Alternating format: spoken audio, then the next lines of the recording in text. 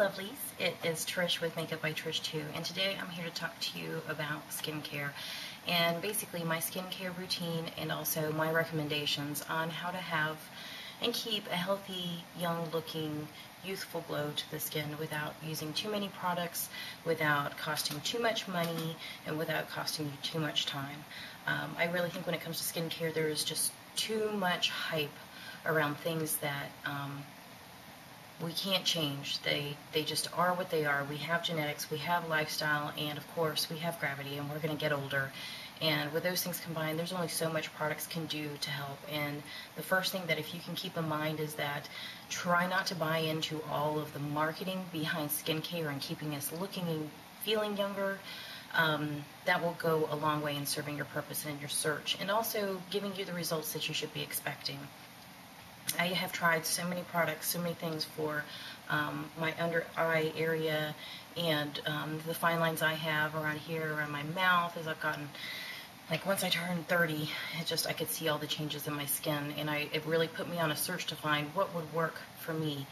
And the more research I've done and the more things and products and routines that I've gone through, I have learned a few key things, and I want to share those with you.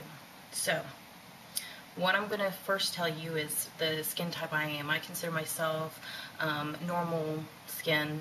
I just get oily in the T-zone, which is like your forehead, down your nose, and like your chin around your mouth here. Factors in my life would be, obviously my age. I'm over 30, so your skin and the products that you use might need to change depending on the age that you're at. Also, I tend to have a little bit more of a sensitive skin. There, let me just tell you my routine. When I wake up in the morning, I will just wash my face with my hands. And the product that I use, and the one that you need to look for, and this is for anybody, is a very inexpensive skincare cleanser such as this one. It's olay, and it's the foaming face wash for sensitive skin.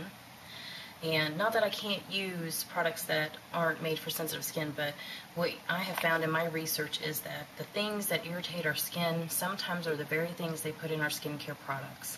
Believe it or not, the research is out there. You can just Google different types of alcohol and the fragrances and the list goes on and on about what is, it's not good for our skin, yet they keep putting it in skincare products. So if you are going to get a cleanser, I would recommend one that is for sensitive skin, one that is oil-free, one that is fragrance-free, and one that does not contain drying alcohol in it. And also look for things that are like topical ingredients that make us think that it's going to be better, like soothing lavender and that sort of thing. Be careful of those, because lavender, although it's a soothing scent and has its benefits, there is really no proven science behind those type of things being on our skin and actually feeling good on our skin. Those type of things are more gimmicky. You really need to just be having a nice, soap-free, oil-free cleanser. So my recommendation, I think it's like $4, $6, somewhere between there. So that's for the first thing I do in the morning. And then, depending on what I'm doing, if I'm going to have a makeup-free day, this is what I apply, a sunscreen. And a sunscreen, you want to make sure that it not only has the UVA, but the UVB as well. Most times you're probably going to find UVB on there, but not UVA. The difference is one is actually going to the top layers of your skin to prevent the burning, but the other one blocks the layers of skin underneath. This one, I think it says it goes 11 layers down. I don't know, and protects your skin, because what the sun does, it actually damages the collagen-producing skin or cells that are, all the good things that are in our skin. Actually, the sun damages that, and we don't see it necessarily because, some people don't burn, but trust me, your skin's getting damaged. So if I'm not wearing makeup, if I am going to be wearing makeup, then I just make sure that either the primer or the foundation I'm using has an SPF in it. And then that's it. I don't put moisturizer on my face in the morning. I don't put eye cream and serums and all these different things on my skin in the morning. And the reason for that is I found that our skin naturally makes the moisturizers that it needs. So unless you have incredibly dry skin, there is really no need for you to moisturize.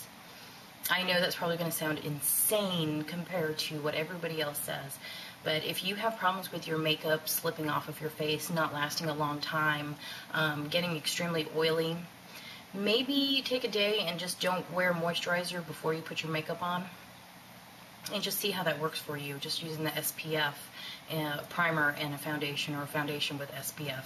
And I think you'll probably have really good results. So that's all I do in the morning. Then in the evening, it's really about cleansing our face and making sure that everything is off and we have a nice, clean, as clean as possible skin. And the reason why cleanliness of the skin is so important is that if you think about it, all these products that we put on our face need to sink into our skin in order to be able to work. If your pores and your skin still have makeup and residue from the day sitting on your skin and you don't get that off of there, then you're just putting product on top of product, and you're not going to get or see the results that you want. So keep that in mind. You know, it's much more important, if you're going to invest in something, is to clean your face and make sure that that's where you spend the majority of your time, not so much putting products on. So how I do that is I start off with a really cheap makeup remover, makeup wipes. You can also use baby wipes. They're the exact same thing. The only thing I don't like is try to find one that are fragrance-free, the ones that are for sensitive. And so for me, I just get the cheapy Walmart brand, and I love these. They clean my brushes in a pinch. They, you know, remove my eye makeup. They remove my skin. And I'm really picky about makeup removers because sometimes I find that they leave your skin feeling either too tight or like there's a greasy residue, like it's just not clean, and I've never had that with these. And I'll put the information of the exact brand and type down below in the information bar.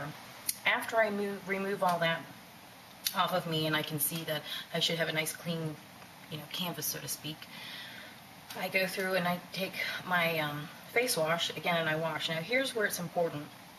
If you're going to be washing your face and you're going to put the time in to, you know, cleanse your face, as you should be probably the most important thing in your makeup routine, you want to make sure that you're doing it for 60 seconds. And if I tell you nothing else and you pick nothing else from this video to remember that you should be washing your face for a total of 60 seconds. It can make all the difference in the world. A lot of the serums we do and we put on our face and the exfoliate, we wouldn't have to do that as much if we cleaned our faces very well every single day. So how I do that to make sure that I'm getting the right amount of washing, I guess, is I, you know, put the product in my hand, I lather up my face, and then I spend 15 seconds in this area right here. I spend 15 seconds in this area, 15 seconds in this area, 15 seconds in this, and down here. And then you have your 60 seconds. And then I make sure that I fully rinse everything off my face. Now sometimes I exfoliate, and I know there's a lot of people who like to exfoliate, and if you haven't, here's a little bit of tidbit. Every couple days, sometimes once a week, depending on how my face is reacting, I still use my same cleanser, but then I go in with either a brush like this, which I got at Sally's Beauty Supply, and it's just a face brush, or I really love this, it's the little scrubby that comes on the L'Oreal 360 cleansers. Here, there's a hair in it. And these scrubbies, I don't know if you can see how it's got those little kind of massaging things, and they're very, they're not like a brush. I've seen one with a brush and those would just eat my skin up, but these are really soft and flexible and they feel very, very nice. And this would be like my Bobo version of the Clarisonic. If you've not seen the Clarisonic, it's a face cleansing machine that has a device that looks like this but has a much bigger head, and it rotates and cleans your skin. And hey, if you have the money for that, by all means, it's an excellent, excellent product. But for me, I just use this and just following the same 60 seconds. You know, I get an amazing result from it. One thing I will warn you, if you're not familiar with exfoliating, or if you have in the past and you didn't get the best results, let me say this: when you are exfoliating your skin, you can sometimes have the most amazing results as soon as you just finish washing your face and you get it all done, and your skin's glowing, you have new skin, and it's just, you know, nice and even and bright. And then people go back in and they start doing more exfoliation. You know, if I got such great results, if one time is good, then 3 times must be better, right? Yeah, not in this case. Your skin needs some of the moisture that it's keeping, the oils, you know, those things are important to our skin, and we need those to balance us out. So you can tend to overstrip your skin by using these too much, and I've learned that the hard way as well, especially with acne. I used to really, really scrub, trying to make sure that that was always clean and disinfected, and it just ended up irritating the skin even more. And so after I do that, then I apply an acne product to any areas that I have, which right now, because of hormones, is right in here. And then sometimes up here during the summer because, you get sweaty in your hairline, that sort of thing. I use this. It's the Neutrogena Acne Stress Control 3-in-1 medication. This stuff is amazing.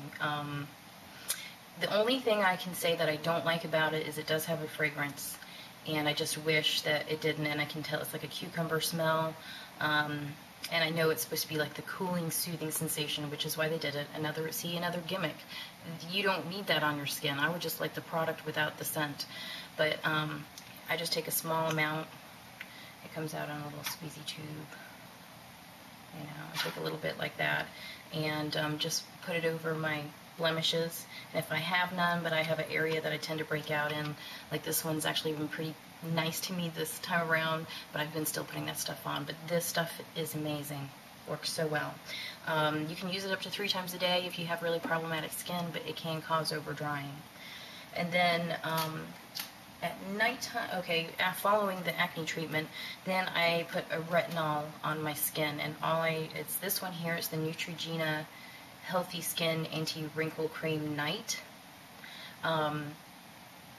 And I just take a pearl-size amount, just really tiny amount on my finger, put it over my fingertips, dab it all over my face, and then slowly start to blend it in.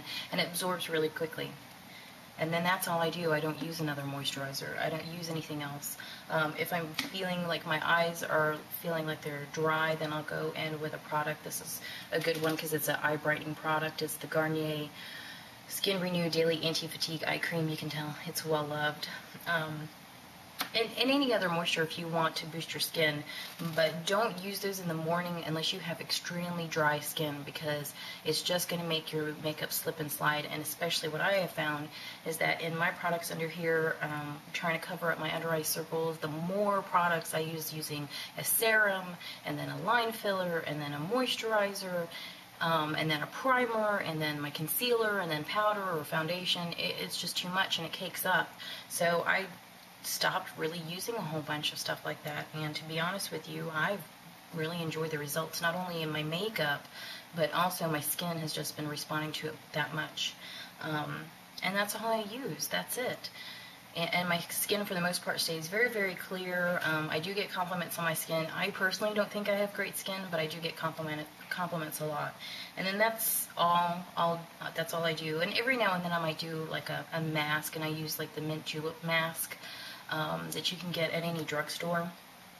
And that's pretty much it, and it stays great. So it works for me. I'm not going to say it definitely works for you, but what I am saying is, like, research and look into your skincare products, because marketing is just that. It's just marketing. Don't believe the hype that's in the tagline or the beautiful models that are there. They're there to sell you a product. And that's at the bottom of the end of the day, the bottom line, that's what they're there for, is to sell you the product. So you really have to start researching and looking a little bit more into skincare to try and find out what will and will not work for you. Okay, well, if you have any questions or comments or concerns, please leave them in the box below. I hope this was helpful and informative, and just thank you for spending a few minutes with me. I hope your day is a great one, and I'll see you all real soon.